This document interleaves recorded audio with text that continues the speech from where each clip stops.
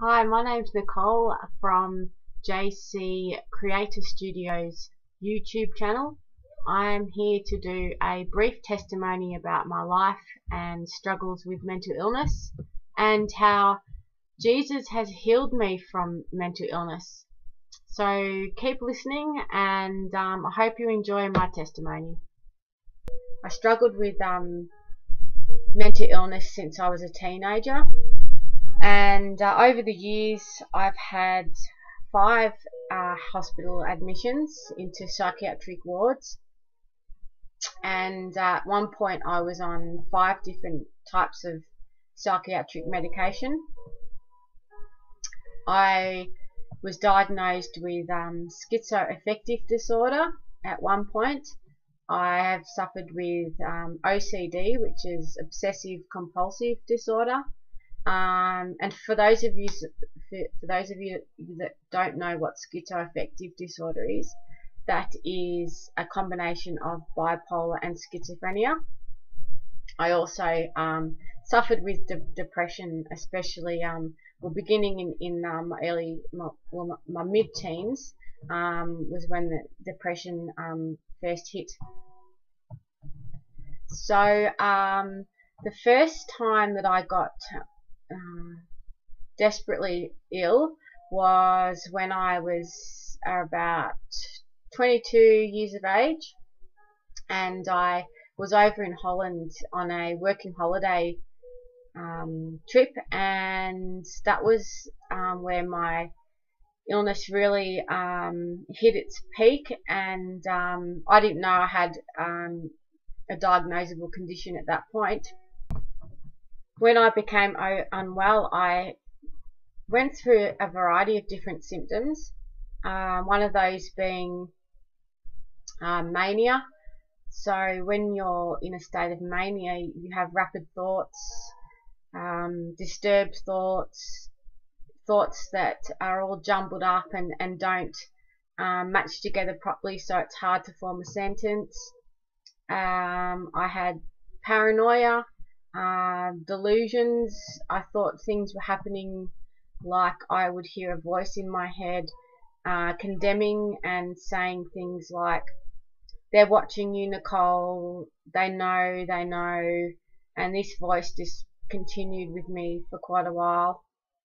At one point, when I was coming home on the airplane, I thought there was cameras in the airplane. I'd be also sitting in a room at a birthday party with a group of people and think that they were whispering about me and talking to each other about me and looking at me, and I felt so incredibly uncomfortable. When you're in the peak of a psychotic episode, you have intense feelings of fear and panic where your heart is racing and feels like it's going to jump out of your chest. You feel like you're going to have a heart attack. There's intense anxiety and mental anguish. I remember sitting down in my bedroom against the wall, and I would be pulling at my hair, and big chunks of hair would be coming out because of the stress of what I was feeling, and I'd just pick at myself, and there was just no way of escaping this pain I was feeling. Other symptoms were depression in the face. My face felt contorted, like I had a frown, this real heaviness in my face. Or also I'd be catatonic, so I could be sitting in a room and everything around me was time stood still. It's hard to explain. I'd just be sitting there and hours would go by, and it would just all form into a minute for me, so I didn't realize that time was going, but I was just sitting there sitting down in this intense state of catatonia. So I had racing thoughts, and my friend would come home and would say, "What have you been doing?" And I had been sitting there and was just looking at the walls. And so that's what happens when your mind is in that sort of place of complete breakdown. It's a bit like your mind has gone through a blender, and it's all jumbled up, and then all these different symptoms start surfacing.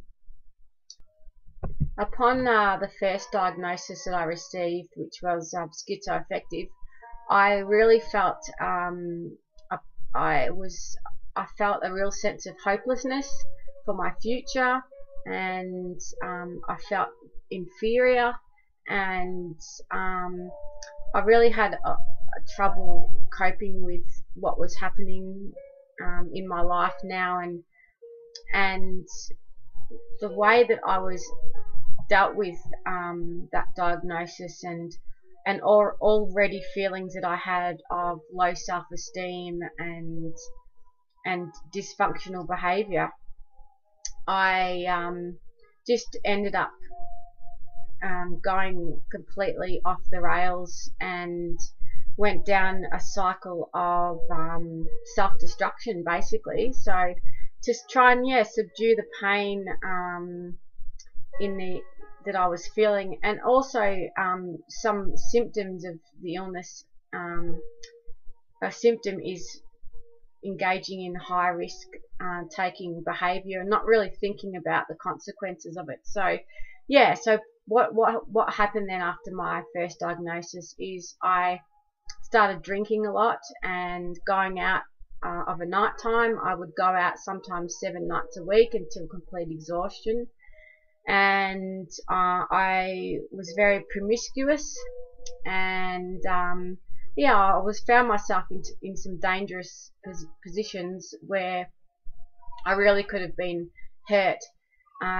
So that's how my life was for quite a while, and I was also a very codependent person, and I found myself going from boyfriend to boyfriend, and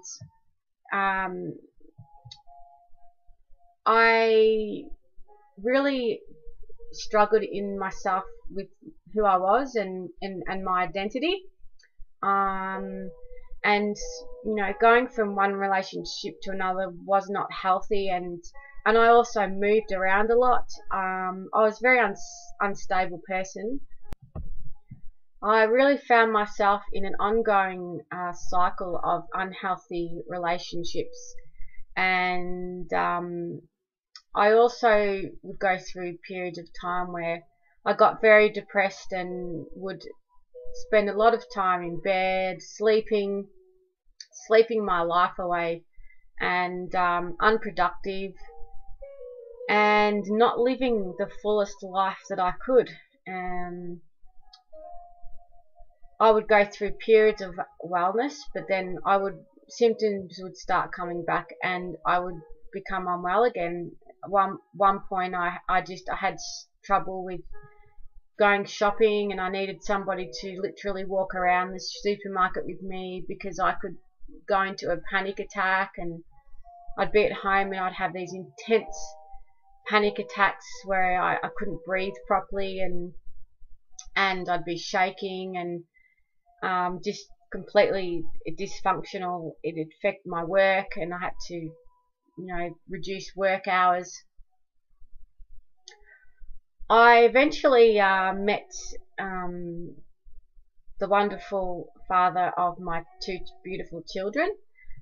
A few years after we started our relationship together, I decided that I really wanted to have a child, and I had a friend who had a child and had mental health issues, and she was a beautiful mother, so I went ahead and came off all my medication, and was quite depressed through the pregnancy, but I eventually had my son, and I loved being a mother. It was an amazing time of my life, and at that point in time, it was also I had the opportunity to think about the future and the future of my child, and in ways that I hadn't before, because I'd had this illness that I'd formed since a young age. I think part of my development was a little stunted, and moving forward wasn't quite as smooth as it could have been, and has probably been for other people. So when I had my son, it was like a big leap into adulthood and responsibility, and I really started to question the world that we lived in, and how am I going to bring my son up in this world, and how it can be, you know, a world of turmoil at times. And I did go to church for a small period of time when I was a teenager, and I remembered the feelings from back then, and I really felt loved, and it was a place of belonging. So I started to think about God, and the thought of there being a God who is in control of everything was really a comforting feeling for me, because I didn't need to worry so much and do everything on my own. Things started to become a little troublesome in my relationship at the time, and this continued on for a few months, and we eventually separated, and myself and my son moved into our own house. And at that point, I had been going along to a church and following these inklings that I had about God, and a friend of mine I worked with was a part of the church, and I knew a couple of other people, and they were really open and friendly, and had a shoulder for me to cry on and talk to about some of the issues that I was dealing with. I was in a very desperate place where I was starting to become unwell again. I had a failed relationship and was raising my first child, who was not even 1 yet. I was in this house on my own, and a person coming from a place where I had developed intense fear issues, and night times were particularly hard for me. I would find myself in my bedroom at night, and I would just go to my hands and knees and cry out to Jesus. The first night I was there, I would cry out to him for help, and I felt this intense pain in my head the first few nights as well. So I would cry out to him and say, sorry Jesus, sorry for my sin, help me, please help me. And I experienced some amazing encounters with the Lord. The first encounter was when I was down on my hands and knees in a ball, and I felt completely encompassed by this warm, tingly presence that just completely cloaked my body, and I felt the most intense love and peace, and it took all the fear away that I had, and I knew it was Jesus, and I cried out to him, and I thanked him for what he had done for me. I came upright and looked up, and there was like a channel, and I had a channel that was up towards God, and I had basically a direct link through Jesus up into the Heavenly Father. And I felt that I was in this channel, and the Spirit of God was all around me, and it was the most intense moment that I had had to date with the Holy Spirit, and feeling his presence. I felt his comfort all around me, cloaking me, and I just kept on saying, thank you for what you've done. And I really felt at that moment the intensity and the pain, and what it was that he went through in order for me to be completely forgiven. Jesus was in the room with me and communicating with me, and I was communicating with him. I was thanking him for what he had done for me, and thanking him for helping me, and he was reciprocating by letting me know that I was clean and purified, and all that sin was gone, and he showed me who I was. He showed me my identity, that person that I'd lost over the years. He showed me, Nicole, who I was, my strengths, what I was good at, my characteristics. I really felt connected like never before. The pain that I was having in my head, I realized in the days to come, would come back, and I would get down again, and I'd cry out to the Lord for help, and then I realized that what that pain was there was demonic forces that had been in my mind that he was actually expelling away. And as I was repenting and receiving his forgiveness, he was delivering me. I was still very vulnerable at this point in my new Christian walk. I didn't know a lot about what was happening to me, and I also really wanted to be healed from this mental illness that I had, and I really wanted questions to be answered, and I just desperately wanted to be free from it. The Lord was trying to tell me to be patient.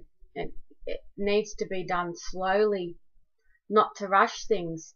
But in my old nature, I had that habit of going ahead, steamrolling ahead and doing what I wanted and not thinking about the consequences. And I really was in this habit of self-seeking. And so I tried to, I looked everywhere to try to receive healing. And I believed that I had a mental illness because of demons.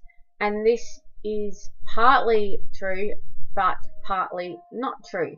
There are other reasons why that contributed to my mental illness at the time. But yes, demons did have some role to play. But I believe that they were responsible for all of it.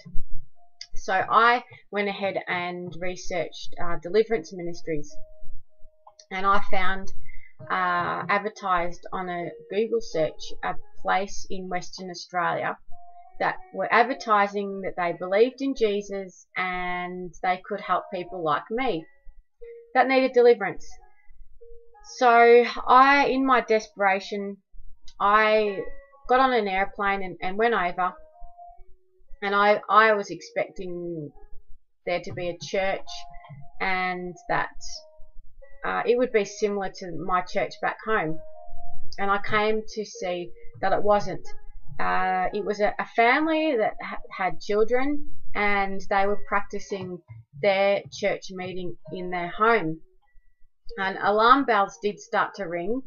However, I really believed that this was the answer to all my problems. I was to find out pretty quickly that it was actually a cult.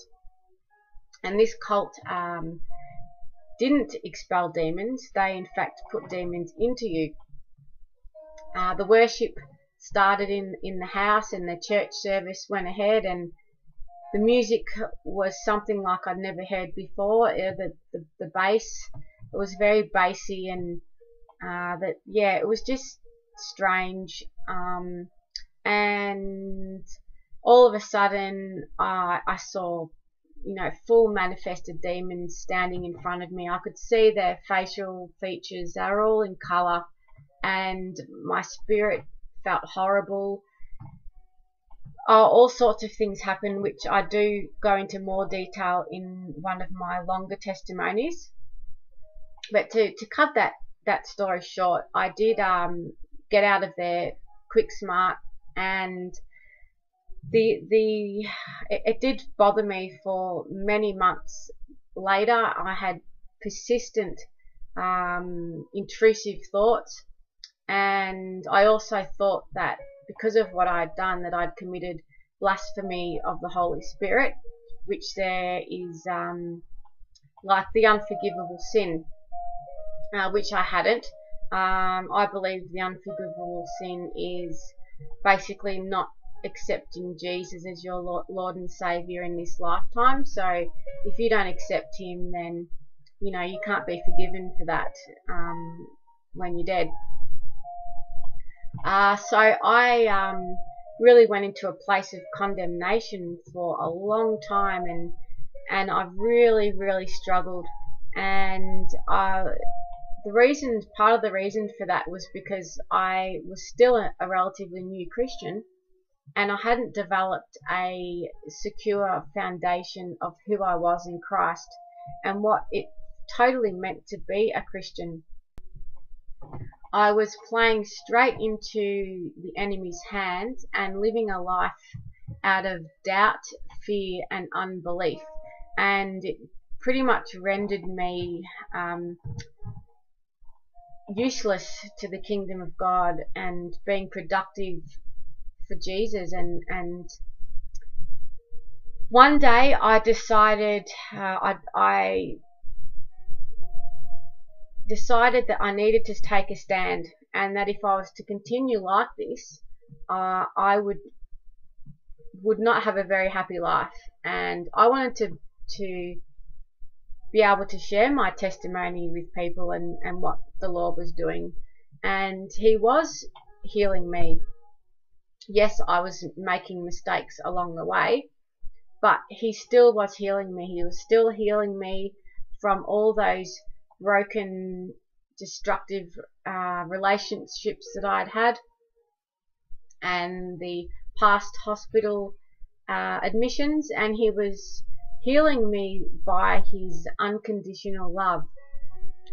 And I decided to research by looking in my Bible, and also I had been talking a lot to my church family about what it meant to be Christian.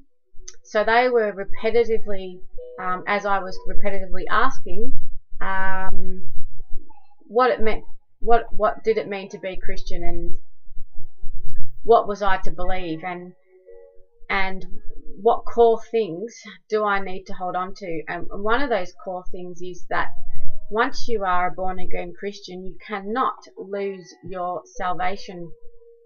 Another core belief is that I have an identity in Christ, and when I am in Christ, I inherit all of His goodness and all of His promises. They cannot be taken away from me. I am a child of God. It also means that I'm loved unconditionally no matter what I do. So yeah, I researched scriptures on identity, and I developed a daily practice of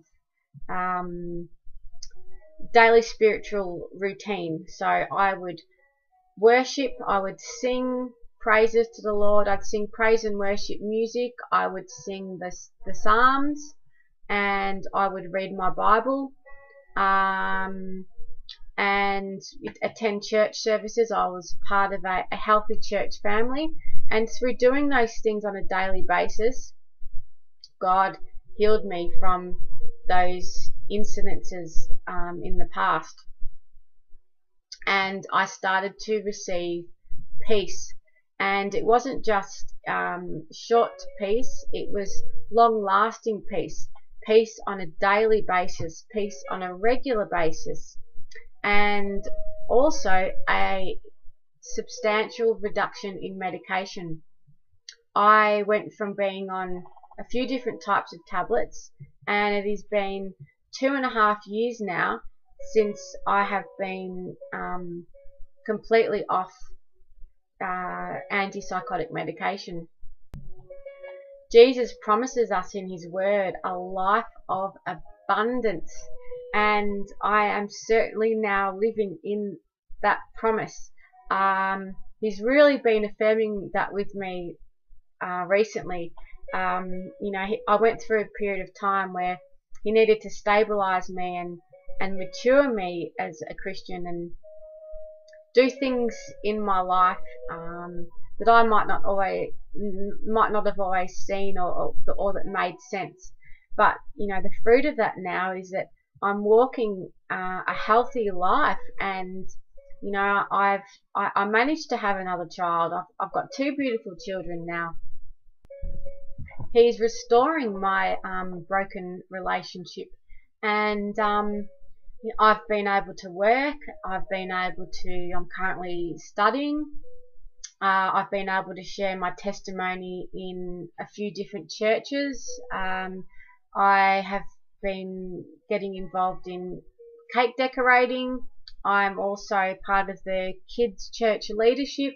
I do tap dancing on Monday nights. I go to the gym. Oh, what else? I've created a YouTube channel. I have a Facebook page. It is the abundant life, and it's all because of Jesus' love. So I do struggle a little bit at time to time with anxiety, and that's just something that the Lord's still working on, and I've learnt to be patient and to do things in His timing. So I do believe that I will be completely healed from all mental health issues, and in this lifetime, I do believe I'm healed from schizoaffective disorder. That's a certainty. I believe I'm also healed from obsessive compulsive disorder.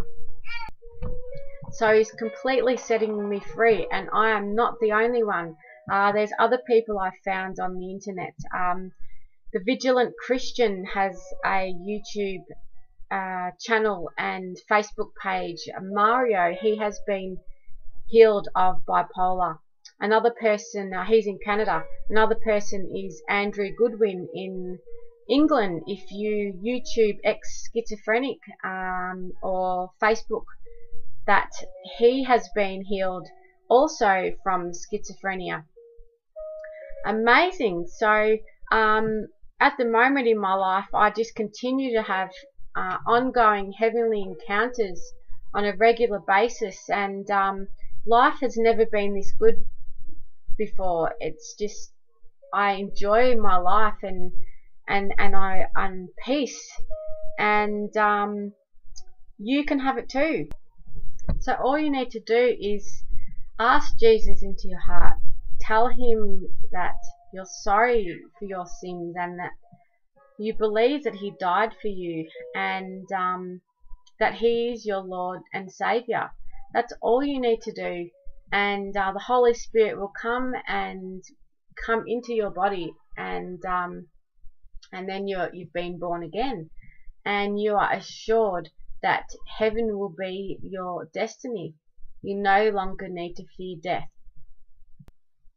So my parting words today are from the Gospel, Matthew chapter 22, verse 37 to 39, says, "Love the Lord your God with all your heart, with all your soul, and with all your mind. This is the greatest and the most important commandment. The second most important commandment is like it. Love your neighbour as you love yourself." Thanks for watching.